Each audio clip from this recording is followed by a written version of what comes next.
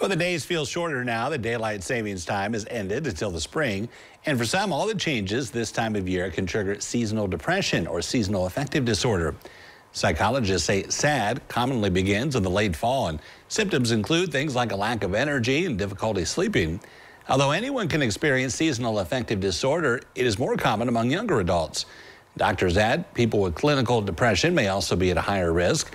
Those struggling during the fall and winter months may find some relief with light therapy, which involves using a special lamp to mimic outdoor light.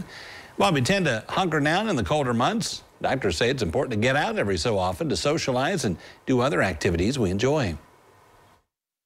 Sometimes it takes forcing yourself to do something enjoyable even when you don't feel like it. It's kind of like exercise. We know exercise is good for us, but for a lot of people, the struggle is like getting to that point to do the exercise. But once you do it, you feel good, right? And so it might be doing some things anyway, even if it takes a little bit more effort. Dr. Pruitt says it is crucial to seek help if feelings of depression don't improve.